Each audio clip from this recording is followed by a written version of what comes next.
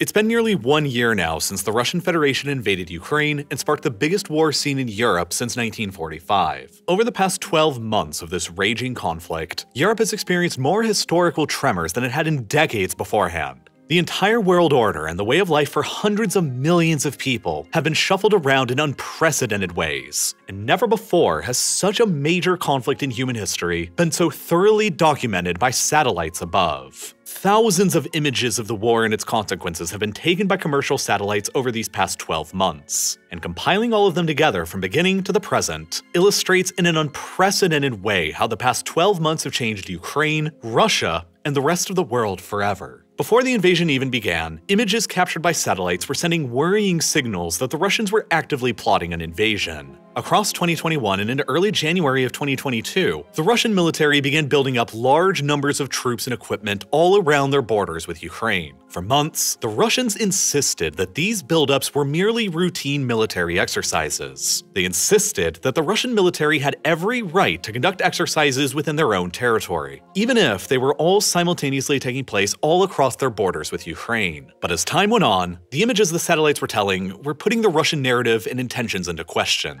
These are photographs that were captured by satellites over Belarus, near to the Ukrainian border just days before the full-scale invasion began. The Russians had deployed around 30,000 of their troops into Belarus, ostensibly for joint military exercises with the Belarusian armed forces. But three kinds of images began ringing alarm bells to many that an imminent invasion was coming. The first were images like this one, captured within Belarus near to the Ukrainian border, clearly showing more than 50 heavy equipment and troop transporters all lined up in a row ready to be deployed. The next were several photos like these in the days leading up to the invasion, clearly showing dozens of idling Russian attack helicopters lined up in fields and across airstrips around the Belarusian town of Shozhniki, a mere 40 kilometers away from the Ukrainian border just across the Policy State Radiological Reserve, a large swath of enclosed territory in Belarus that was most heavily affected by the Chernobyl disaster's nuclear fallout. But by far the most alarming images to analysts right before the invasion were ones like these. This image was captured within Russia in the town of Krasnaya Yaruga, the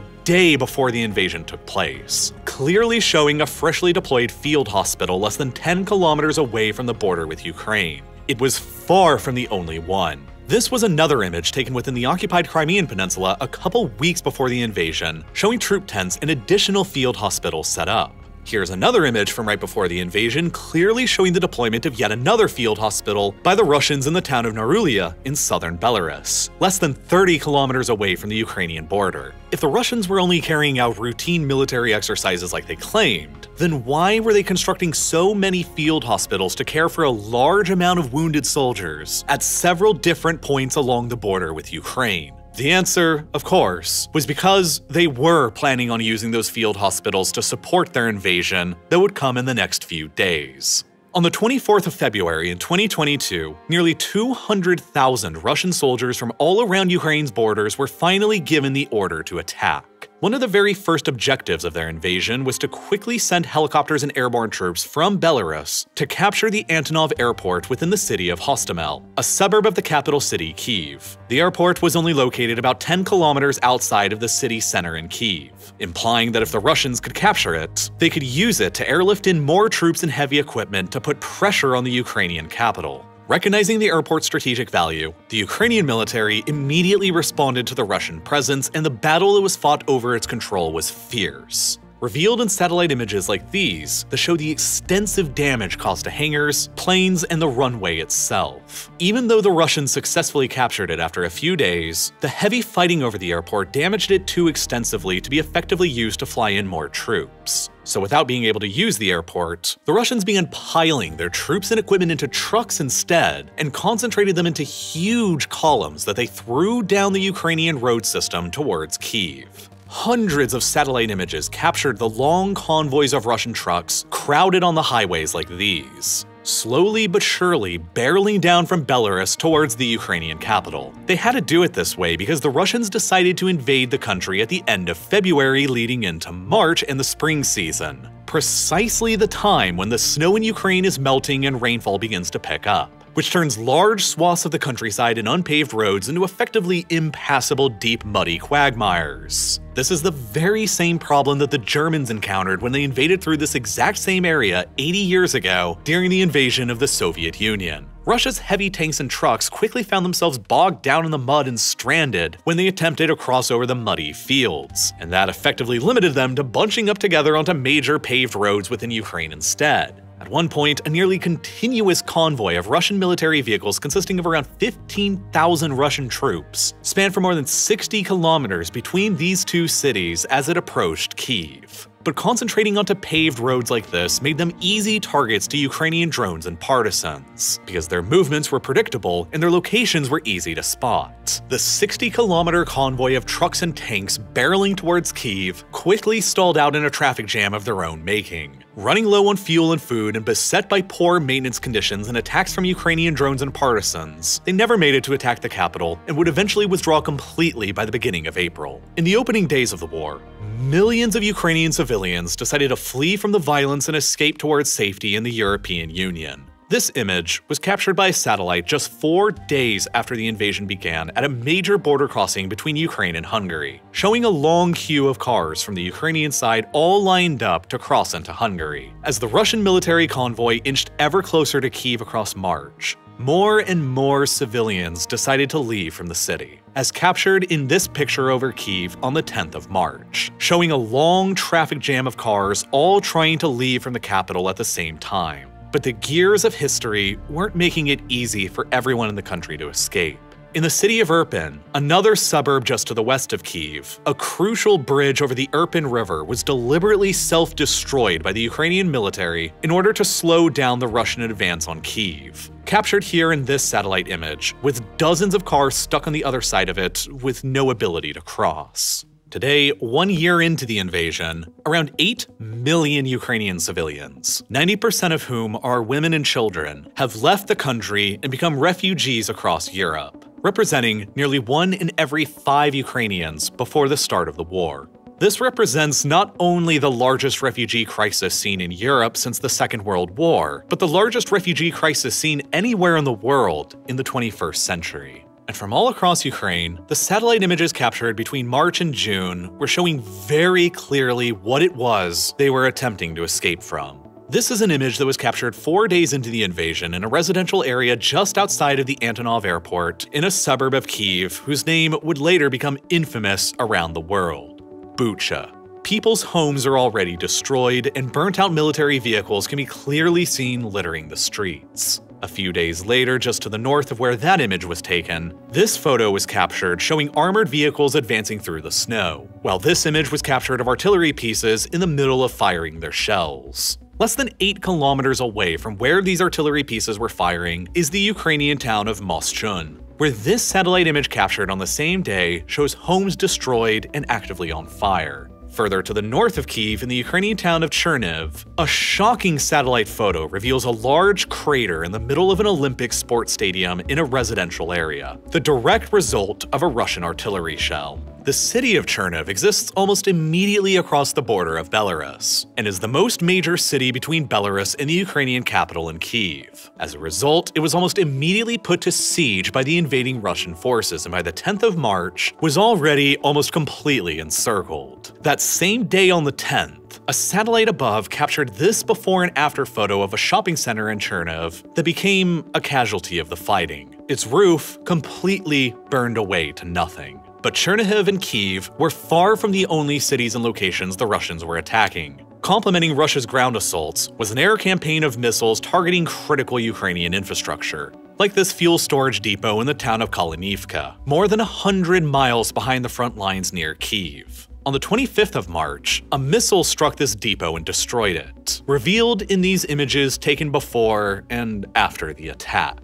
In their drive to capture the Ukrainian capital and overthrow the government, the Russian armed forces attempted to make a blitzkrieg-style attack against it from here just to the west of Belgorod. Their plan was to try and rapidly advance across hundreds of kilometers in order to open up another front to the east of Kyiv, adding further pressures to the city and complementing their already existing front in the north. But in order to get there, they had to get through the city of Sumy first. which immediately became the site of another ferocious urban battle. This image taken by a satellite shows a quiet set of apartment buildings in a church in Sumy back in the summer of 2021, months before the invasion began. And then this image was taken in March of 2022 in exactly the same location. The church is now destroyed, while the apartment buildings show clear signs of damage from the battle being fought over the city's control. And this location is far from the only place in Sumy to see such devastation. In another part of the city before the invasion, we see a street intersection, residential homes, and other buildings. And then, after the invasion, nearly everything in that original photo is in complete ruins. It's difficult to find a single building here between these photos that escaped the Battle of Sumy unscathed. A harrowing difference of only a few months in time. But perhaps the most shocking contrast that the satellites captured over Sumy was this one. The first is an image over the central part of the city and the local train station back in 2021, when life was normal. And the second is an image over the same location just days after the city became surrounded by Russian troops several months later. In the second image, improvised tents distributing supplies to a crowd of hundreds of people now living under siege can be clearly seen, while many of the previous buildings around the square and the train station are now destroyed.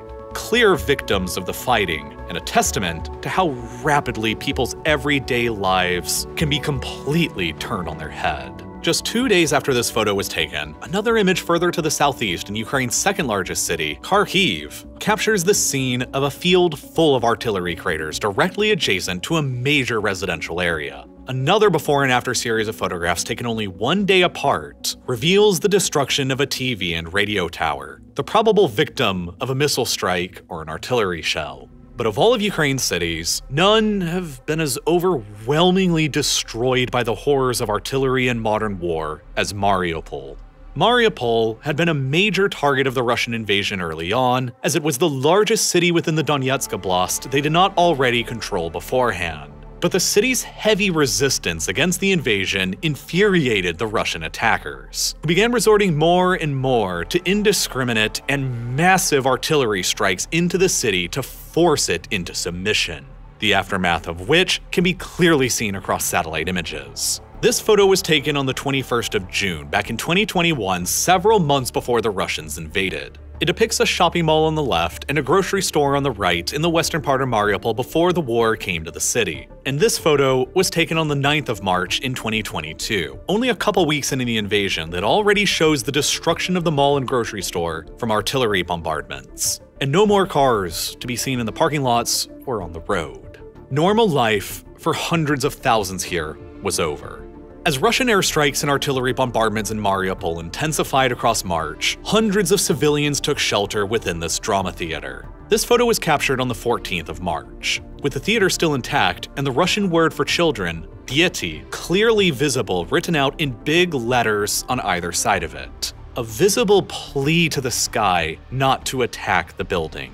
Nonetheless, 2 days after this photo was taken on the 16th, the theater was bombed by the Russian armed forces anyway. This photo taken days later on the 29th reveals the catastrophic damage the building suffered during the attack, with the word for children still clearly visible in the front. The Associated Press estimates that as many as 600 civilians within this theater died in this one single attack, and it has consequently been widely labeled as a major war crime. Several months later, this photo was taken of the building again on the 30th of November. By then, Mariupol had been firmly beneath Russian military occupation for months. The site appears cleaned up. The words for children have been removed, and a large wall has been constructed around the entire theater's perimeter, covering up the damage and the crime from every possible angle except for the one where the bombs that did it came from: the air. But before the Russians completed their occupation of Mariupol, the city would burn and be largely reduced to ashes. Countless photos from satellites show the unbelievable extent and scale of the destruction that Mariupol has experienced. All of these photographs were taken across March, April, and May, as the Russians bombarded the city into oblivion and slowly moved in to capture the ruins. The United Nations would later conclude that at least 90% of the residential buildings in Mariupol had been damaged or completely destroyed during the siege and the fighting, while the Ukrainian authorities estimated that tens of thousands of civilians had lost their lives within it. This makes Mariupol the most heavily destroyed city in Europe since the Second World War, and puts it on a comparable scale to the devastation seen in Warsaw between 1939 and 1945. It's also important to remember that when looking through these photos that before the invasion, Mariupol was a major city home to around 450,000 people who lived ordinary lives just like you or me.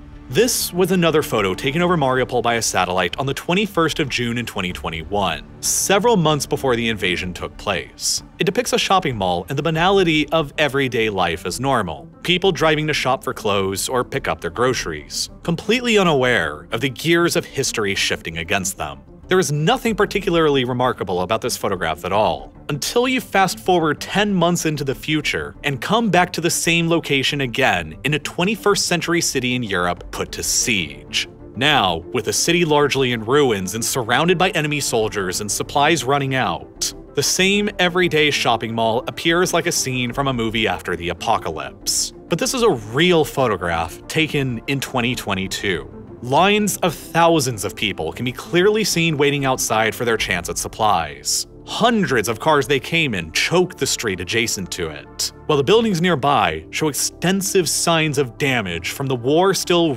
raging all around them. There is perhaps no other contrast I've ever seen that so clearly illustrates how quickly everyday life can change for the worse for so many people. But across Mariupol, dozens of other before and after photos from above tell the same kind of story. This is yet another photo taken of residential apartments in Mariupol before the invasion, separated from a series of warehouses across from a busy street. And only a few months later after this photo was taken, the area is almost completely unrecognizable. It's still the same place, it's just been overwhelmingly destroyed. And there are no longer any signs of life to be seen. No more cars, no more trees, apartments all in ruin, just a wasteland. This is another neighborhood in Mariupol taken only months before the invasion in June of 2021. Life was normal for the hundreds of people who lived here, but fast forward to the end of March in 2022, and this is the scene you're left with over the same neighborhood. Nearly everything is destroyed, while a roadblock can be seen across the street here that's attempting to limit the direction of enemy vehicles. Eventually, by the end of May, surrounded by Russian forces and out of supplies, the Ukrainian defenders in Mariupol were left with little other choice but to surrender. To date, when this video was produced in February of 2023, Mariupol has remained under Russian military occupation for the past 9 months. The evidence for which can be seen through these before and after satellite photographs that capture the sudden construction of a Russian army facility within Mariupol during the occupation. And while the Russians have been building new army bases in the occupied city, they've been demolishing damaged apartment buildings as well. This image was captured of a damaged apartment complex in Mariupol at the end of March when the battle for the city's control was still going on. And this image afterwards was taken in November, months into Russia's occupation, showing the total demolitions of at least 7 of the apartment buildings in between that time. This next series of photographs shows a very similar series of events taking place. The first captured in March of damaged apartment buildings from Russia's massive artillery fire, and the second captured months later in November, with most of the damaged apartment buildings completely demolished. The excavator still present, cleaning up all of the rubble and debris left behind. Besides for capturing countless destroyed buildings, satellites have captured other evidence for the human toll the war has caused as well. This is a before and after image taken only a week apart, captured above a graveyard just outside of Mariupol, clearly showing the digging of a mass gravesite. In another suburb of Mariupol, these series of images were captured only a couple weeks apart in the middle of the siege, capturing yet another significant expansion of a mass gravesite for the untold numbers of people in the city who were losing their lives. But Russia's casualties in the war were beginning to add up as well. This is an image captured in the middle of March over the airfield in Kherson, the regional capital of the Kherson Oblast that the Russians captured early on into the invasion. The photo reveals the occupied airfield bombarded by Ukrainian artillery, with scores of blown up and destroyed Russian military helicopters that had been waiting on the tarmac. Early on into the invasion, the Russians also captured the Ukrainian port of Berdyansk here on the Sea of Azov. On the 25th of March, this satellite photo reveals a Russian warship docked in the occupied port and partially submerged in the sea, the target of a Ukrainian missile strike from the day before. By early September, a little more than 6 months into the invasion, the Russian forces had likely already suffered nearly 100,000 casualties killed and wounded, approximately half of the force they had used to initially invade Ukraine with. Unable to find enough volunteers to replace these battlefield losses, the Russian government announced a partial mobilization order and the conscription of 300,000 additional men to be sent to the front. Gripped with panic that they too could suddenly be served with draft papers and sent to the front line, an estimated 700,000 young Russian men chose to take fate into their own hands and fled the country within only the first 2 weeks after the mobilization order was announced. They loaded up into cars and escaped to whatever neighboring countries were still allowing them in, as captured in these series of satellite images over the border between Russia and Georgia near the end of September. Cars, trucks, and buses full of Russian men seeking to escape from the draft can be seen lined up in front of the border checkpoint into Georgia for dozens of kilometers. Around 250,000 Russians would enter Georgia in September of 2022 alone, all in a country with only around 3.7 million residents, meaning that the Russians escaping into Georgia in September alone represented around 7% of the entire Georgian population. Meanwhile, the situation on the ground in Ukraine for the hundreds of thousands of Russian men already there was growing worse and worse all the time. The Russians were struggling to adequately supply their forces on the southern front around Kherson, because the Ukrainians managed to blow up a critical piece of Russian infrastructure right here, the Crimean Bridge across the Kerch Strait. You see, after the Russians invaded Ukraine for the first time back in 2014, and occupied and then annexed the Crimean Peninsula, there wasn't any road connecting Crimea over to the Russian mainland. More than 2 million people lived within Crimea, and that meant that the only ways to supply their position there was either by sending them overland through Ukraine, which Ukraine wasn't exactly in the mood to allow for some reason, or sending them in by ferry or by plane, which limited the numbers of supplies the Russians could get in. That's why, over a period of years, the Russians constructed the longest bridge in Europe across the Kerch Strait, the Crimean Bridge, a dual-use road and railway bridge that enabled Russian trucks and trains to directly transport supplies, equipment, and troops from the Russian mainland into Crimea without having to route through Ukraine.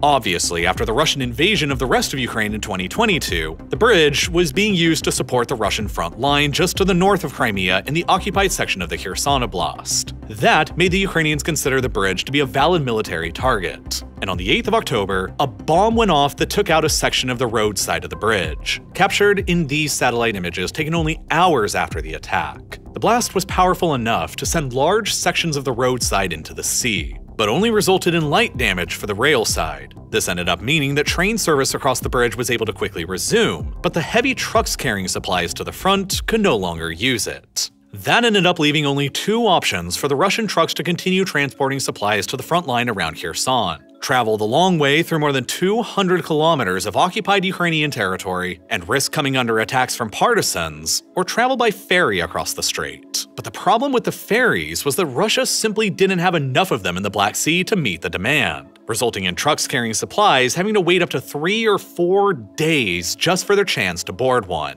as seen in this satellite image taken only 4 days after the bridge was bombed, showing one of these ferries carrying Russian trucks laden with supplies across the strait towards Crimea. The consequences of this logistical bottleneck partially contributed to the collapse of the Russian front line in the south and the dramatic advances made by the southern Ukrainian counteroffensive, culminating with the Ukrainian liberation of Kherson on the 11th of November, the only regional capital of an oblast that the Russians had managed to capture since the beginning of their invasion. Since then, however, the ferocity of the war in other places, like in the Donetsk Oblast near the towns of Bakhmut and Soledar, has reached unprecedented levels unseen in Europe since the Second World War. This is an image captured over a field in the Donetsk Oblast in June of 2022. Hundreds of craters from artillery shells litter the field in a scene that appears reminiscent of the Western Front in France during the First World War. But this is Europe in 2022. Not 1917, and it's far from the only example that looks like this. This is another field just outside of Bakhmut that was captured only a month before I produced this video in January of 2023. To the untrained eye, a scene like this may be confused with being the surface of the moon rather than a battlefield in modern Europe. Over the past several months, Bakhmut and Soledar have become the epicenter of the war's fighting, and the scenes of the heaviest combat scene in Europe since the two world wars, as evidenced by these next harrowing before and after scenes. This is a photo captured of a series of farm buildings in the rural town of Yakovlivka on the 1st of August, right before major combat operations in the area began. And then this is a photo taken over the exact same area just 5 months later in January of 2023, showing the complete devastation the fighting has brought to the whole area, with every one of the farm buildings in ruins. Nearby in the salt mining town of Soledar, this image was captured on the 1st of August in 2022 at the beginning of the battle over the city. Large apartment buildings and houses can still be seen almost totally intact. But fast forwarding only 5 months into the future to the 10th of January in 2023 reveals a truly apocalyptic level of destruction.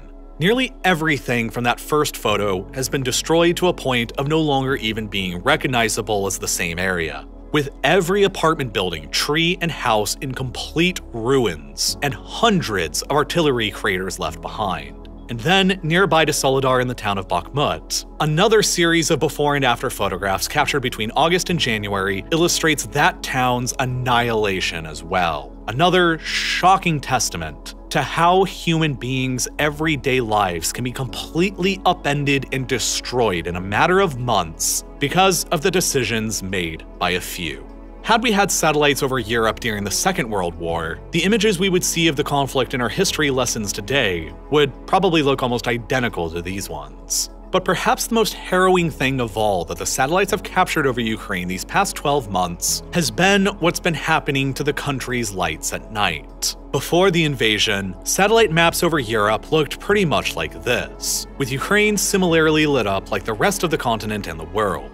But then beginning in October of 2022, frustrated by their military defeats on the battlefield, the Russians began shifting to a strategy of deliberately bombing Ukrainian civilian energy infrastructure in order to deprive millions of Ukrainian civilians of critical electricity and heat, leading into the frigidly cold winter months. It is a cold strategy designed to try and crush Ukraine's morale on the home front, in which the Russians have fired more than 1,000 missiles or drones at Ukraine's infrastructure in only a couple of months. By the end of November, the results of these attacks had already destroyed around half of Ukraine's energy systems, and half of all the Ukrainian civilians still remaining in the country were left without electricity or heat. The results of these attacks, combined with more than 8 million people leaving the country altogether, has resulted in the almost complete darkening of Ukraine at night. The whole country now appears as a giant dark spot in the middle of Europe at night, as if it was something like North Korea.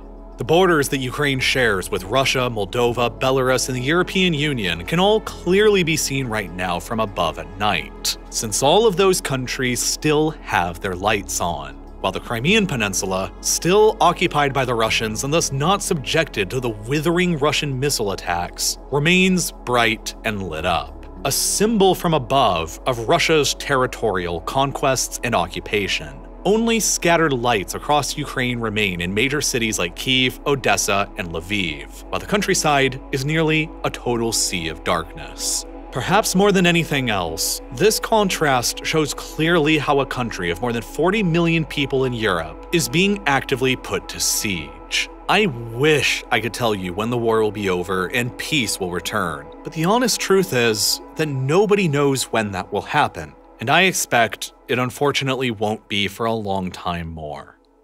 All in all, the use of open source intelligence like satellite imagery has revealed key developments in the war in Ukraine, but it's also important to verify what you're actually seeing is really true, and today's sponsor, Ground News, is the tool that I use to do exactly that. Using their website and app, you can easily see how many media outlets are reporting on certain news stories, along with all of their corresponding bias, factuality, and ownership ratings. The more high factuality sources are reporting from all across the political spectrum, the more confidence that I have in the information being presented. But I always make sure to compare the coverage to look for discrepancies in any of the facts presented. Moreover, it also tabulates my own personal media consumption so I can see how much I'm reading, what my top sources are, and if there's any imbalance in the political bias of those sources, sources. And then if you want an even more customized experience, you can choose to follow specific people, places, or topics like the war in Ukraine, politics, or the economy. It really is a very fascinating way to read and experience the news. And it's unlike any other news app that's out there. If you'd like to give it a try, you can do so by clicking the button that's here on your screen right now, or by going to ground.news/real-life-lore.